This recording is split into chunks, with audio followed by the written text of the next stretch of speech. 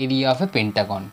If we join the 5 corners with the center,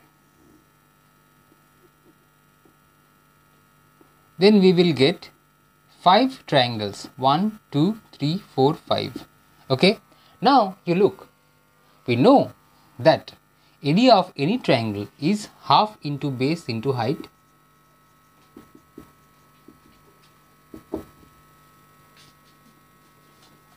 This is the height of a triangle.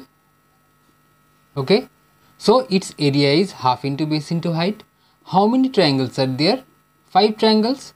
So 5 by 2 into base into height.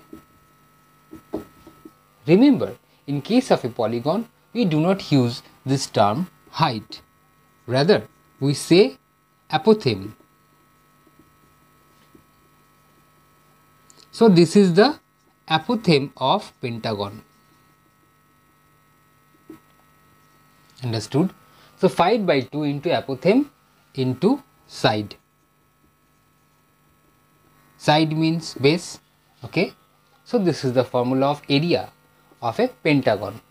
Now hexagon.